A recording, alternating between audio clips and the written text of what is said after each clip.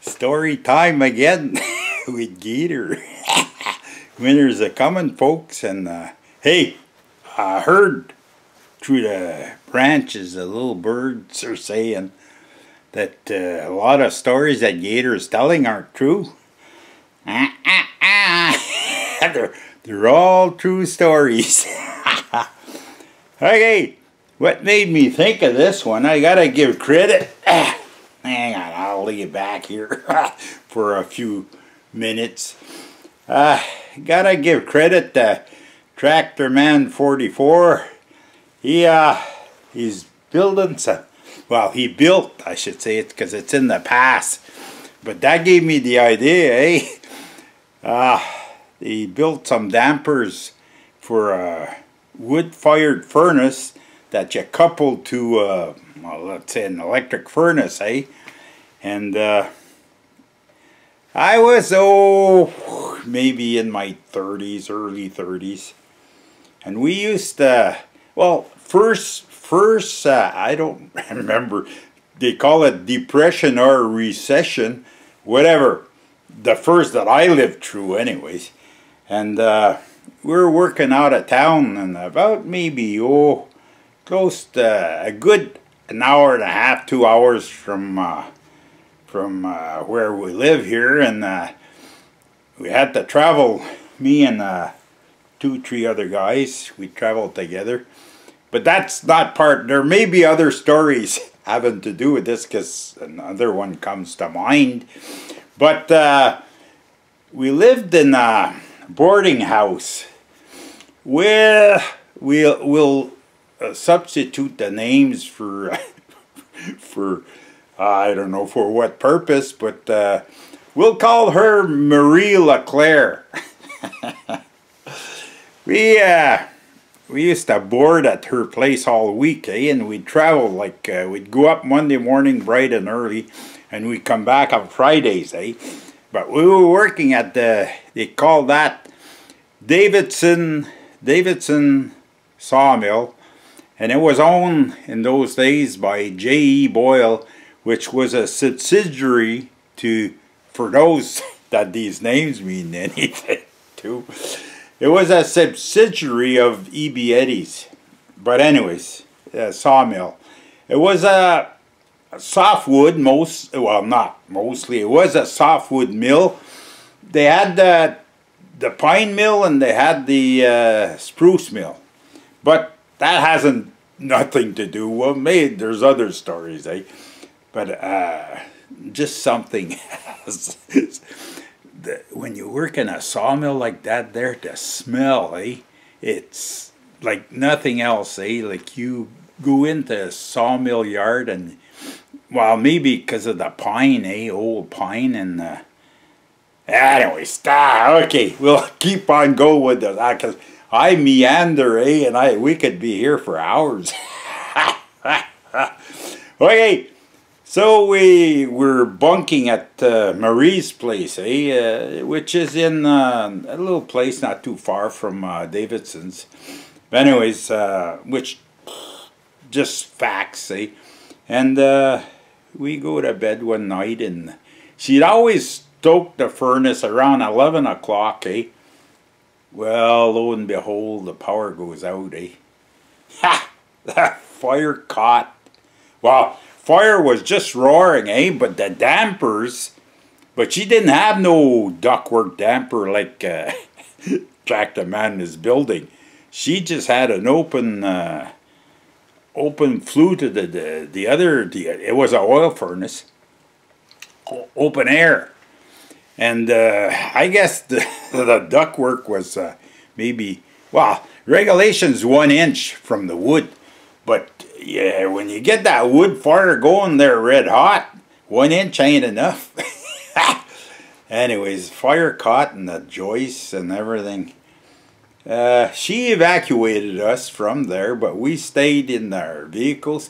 This was on a Thursday night. We were going back home on Friday after work. But firemen came during late evening, and extinguished the fire, but they had to put fans like run off. They turned the power off because the fire was caught in the building, eh? But they got generators and they put fans in that wood furnace, and I don't know what else to kind of slow the heat down a little bit, to evacuate some of that heat that was all caught in the ductwork. And it was a sorry story. But you know what? Come Monday, the bunkhouse was open again. She had got somebody to put it back together, and they had well, during that same week that we came back, for it was just running with the oil furnace, but the fire damage was more or less taken care of, and because it didn't burn the whole house, it was very local to the furnace, but it could have, she wouldn't have noticed, it could have burnt the house down, and that was all an old 100-year-old house, eh? Well, there was, I forget now, I think 16 different rooms in that house. Just imagine the size of that house, eh? She used to make her own bread, slaughter. Well, I don't know that she'd slaughtered, but I don't know how you call that. Like, you take the pigs and you pull them apart, or you take the beef and you.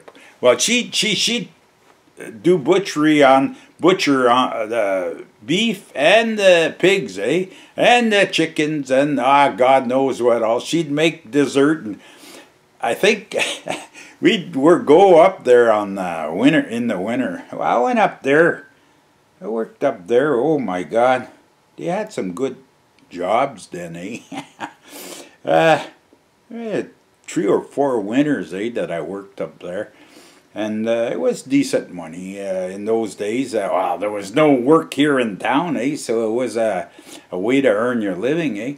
And that was important in those days. But she wasn't expensive at first. When we started going up there, it was $60 a week. That's room and board, eh? That was cheap. And the last years that we were up there, because some of the guys that we were with, they ate. I wasn't the one that ate the most, but I know of a few guys there. My God, they'd eat for 3 or 4 guys. And she upped her price because it was costing her too much. But that's just a little story, eh? Small town, and well, not much to do, but there was something. Most autumns we were up there, eh? And there was something that we used to do in autumn. But that's for a story for another day. So that's it. The time that we almost had no boarding house, you can call it. But no, it's just like I think of this, and TractorMan 44 touched on it. These dampers, like the damper has to, when the power goes out, has to spring return to the open position, so the ventilation will take care of the heat. It'll get hot in the house, but at least the fan's going. But I think the whole thing is that the power had gone out. That's the part. That's why. And then the fire caught.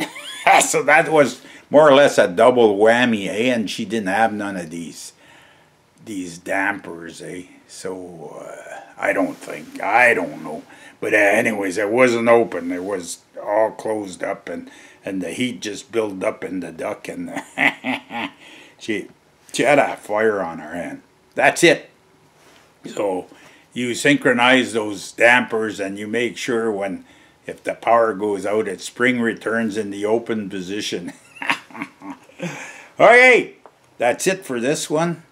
They're all true stories. Don't forget that one. Comments are welcome. I try to give non-generic answers. And we'll see you in the next one.